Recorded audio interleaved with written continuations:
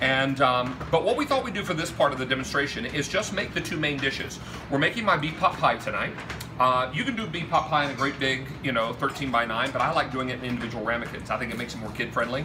I think it makes it more fun to serve at a dinner party. It's easier to work with when you've got individual portions. Chef and her team have done a beautiful job. Are we starting with pot pie tonight, Chef? We can definitely start with the pot pie. Okay, let's do that. We're ready to go. So there's two ways that he has in his book that show to do the pot pie. You can do it with a leftover steak, or you can do it with leftover pot roast or leftover brisket or something along that line, where the meat is already tender and cooked. But if you're starting with a beef that is raw, yeah, it's also very simple to do. It's a traditional stew. So you have nice little beef cubes that you can get from your butcher. It is a traditional beef stew. You can just ask your butcher for that. Beef stew meat, and the main thing that you need to do with all of your meats is the seasoning of it. So it's got to be a generous amount of salt, generous amount of pepper, and you have a nice hot pan. These things, don't ever get them at home. Well, and one thing that I'm sure Chef would agree with also, it's very important when you're browning any kind of meat, whether it's beef, chicken, pork, don't overcrowd the pan. Exactly. While it may all get cooked thoroughly, you're not going to get a nice sear on the outside of the pan. And remember, when we sear meat, what are we getting? We're getting an extra layer of flavor. Yes. I always tell my foodies, grill marks are not just for show. Grill marks are flavor. So you want to make sure that you get a nice sear and start with a screaming hot pan so that you get a really nice sear, but then back that heat off. You don't want to cook the meat too high, because if you do that, it begins to seize up. Yeah, it's going to burn and seize, and then it's going to tighten up. When you crowd the pan, what happens is that it just steams. You don't have the ability to get the caramelization on it. So it'll just steam, and the water will come out into it, and instead of going back in, it just stays out of it. And the other thing is, everybody wants to play with meat. Don't play with it. Leave it. When that meat is ready to be turned, it will release itself from the pan. Don't sit there and try to move it when it's not ready. When the pan's nice and hot, you see, the fuel starts to brown nicely. When you start to move it too fast and if it's stuck, don't move it. Leave it. It's sending you a message. It's telling you, I'm just fine, thanks. We're not ready. Yeah, turn me over. Leave me alone. I'm good. Thanks. Back off. I'm done. I'll let you know when I'm done. Exactly. So you get your meat nice and brown. Here. We're doing like the magic of TV and the magic of demo here tonight. So you got I know a little bit about that. Beautiful brown caramelization. Does everybody see that? It can be a little bit darker. It will be great. We got nice color on it, and again, season well. You need to season your meat, salt and pepper, before you even start it. As the recipe goes, boom, we're going to take this off. We're actually going to get the excess fat out of that pan. And then what we're going to do next is that we're going to have the onions. We're going to add the onions into there. Now my recipe for this calls for red onion, which as you know is a little sweeter. You can do any onion that you like. When I'm cooking really straight savory and I need an onion, I'll many times use a yellow or a Spanish onion. I think they're a little more aromatic and a little more flavorful, but any onion will work in this. Yes, it's nice. And anything you saute in butter is perfect. It's absolutely delicious. Okay, just saying. What I like to do too is if you start your onions first before you put your garlic in, the garlic will burn quicker. You want to get these nice and caramelized and sweated nice.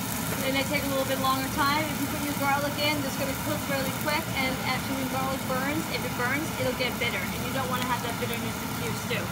So you do that nice, get that going. Then you add your garlic into there.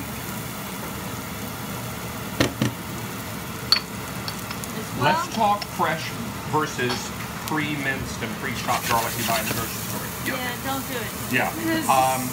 You know what? I know it takes a little longer to chop your own vegetables, but boy, I'll tell you what. When you buy garlic already minced in a jar, you know what you're really sacrificing? Flavor. You're giving a lot of it away because they have filled it with preservatives. You ever see the expiration date on garlic?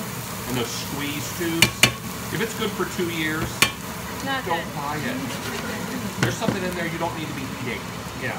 Yeah, and there's beautiful flavor in garlic. The fresh garlic, the smaller you make it, the more intense the flavor.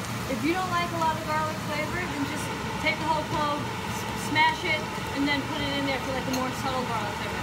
The smaller it is, the more intense the flavor is actually going to be. Alright, so with this, now we have the butter in there with the garlic and the onions. And the way that the stew actually gets its thickness from is from a roux. And that's flour and butter.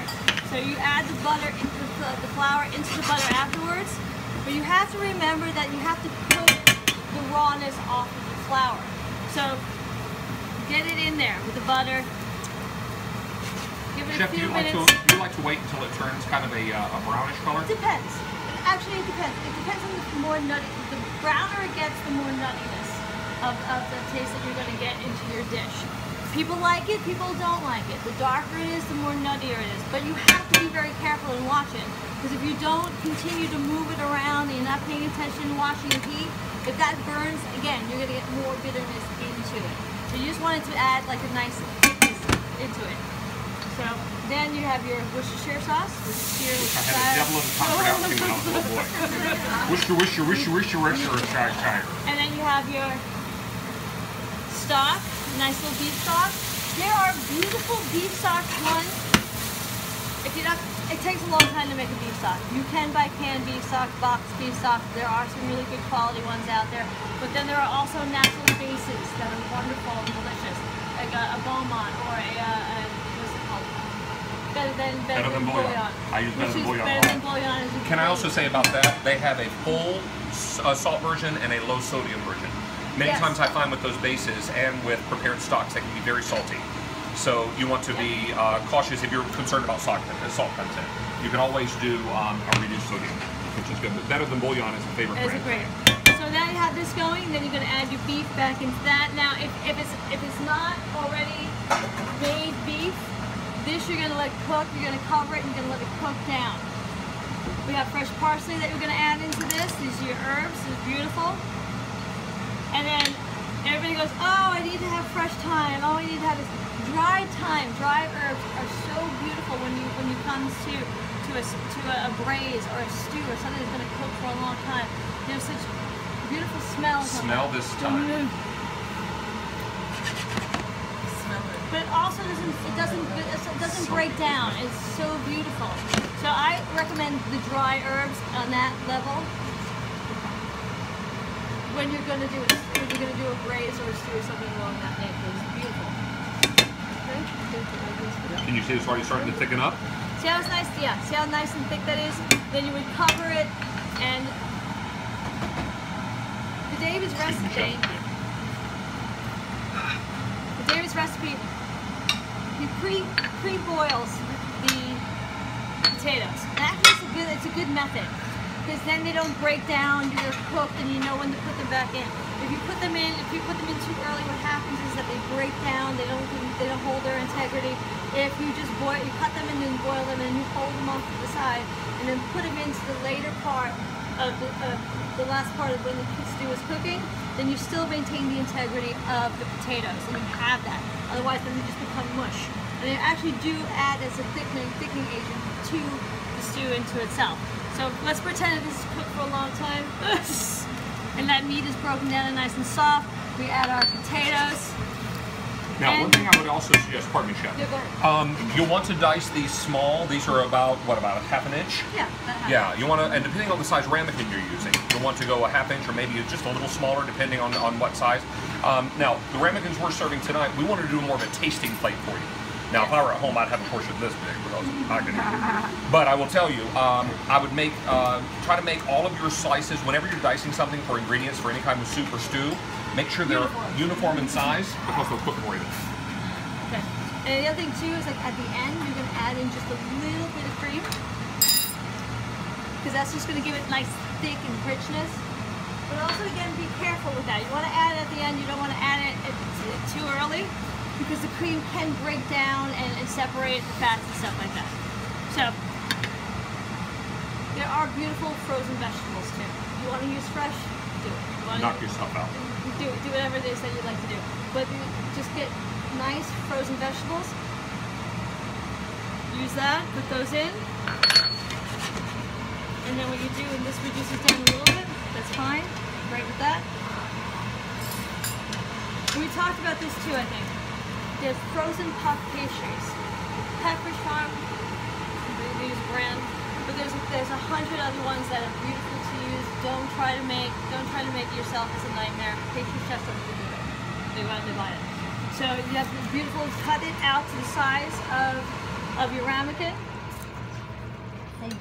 I feel like I'm talking over something.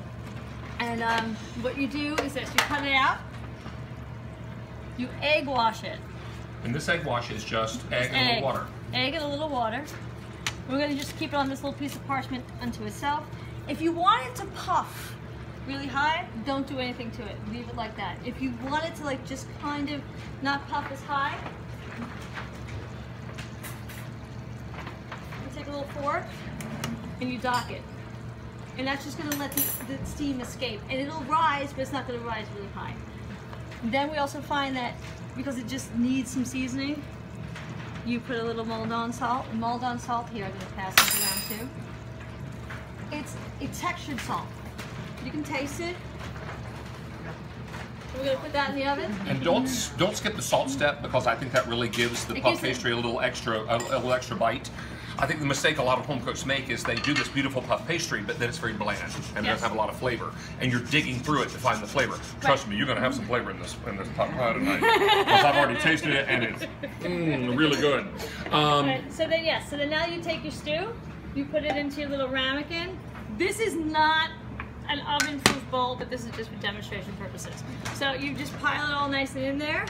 And you can, if it's in a ramekin and you want to do this for a dinner party or something, and you want to make it advanced, you can set these up. And then you can put foil over them, put them on a tray, and then just put them in the oven, keep them nice and warm. These will be made in advance as well.